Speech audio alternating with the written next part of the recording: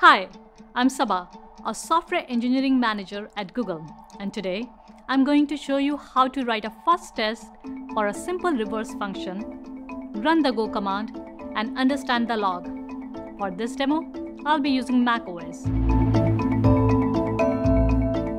Let's start with the prerequisites. You will need Go 1.18 or later. For installation instructions, see Installing Go linked in the description below. A tool to edit your code. Any text editor you have will work fine. I'll choose VS Code. A command terminal. Go works well using any terminal on Linux and Mac, and on PowerShell or command in Windows. An environment that supports fuzzing. Go fuzzing with coverage instrumentation is only available on AMD 64 and ARM 64 architectures currently. Open a command prompt and change to your home directory. From the command prompt, create a directory for your code called Fuzz. Create a module to hold your code. Initialize it by running go mod init with module path. Check that a mod file is created. Using your text editor, create a file called main.go in the Fuzz directory. Create package declaration main and write a simple reverse string function. This function will accept a string and return the reverse string at the end.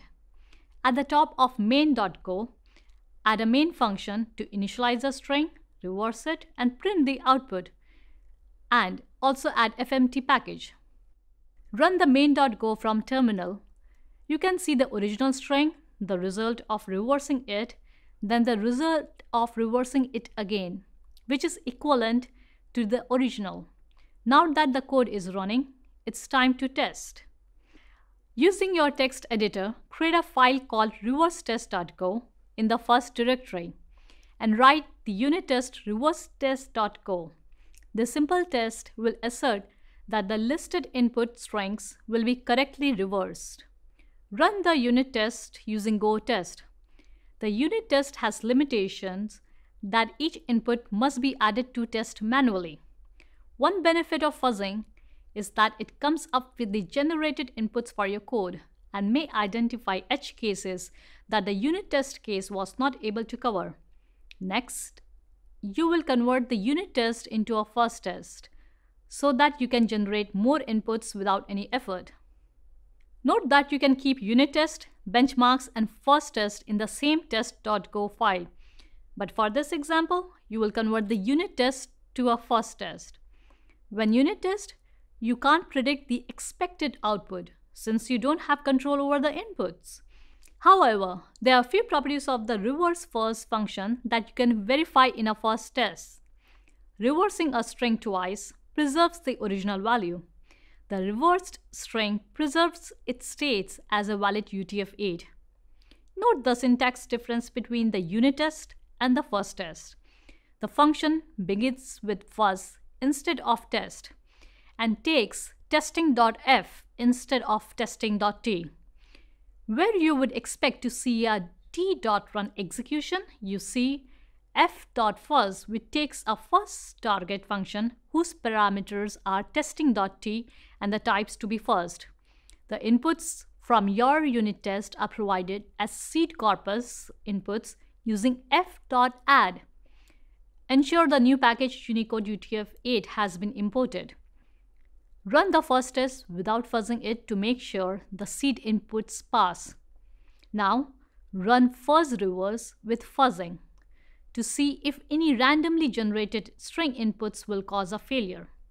This is executed using a go test with a new flag Fuzz. The input that caused the problem is written to a seed corpus file that will be run the next time a go test is called, even without the Fuzz flag.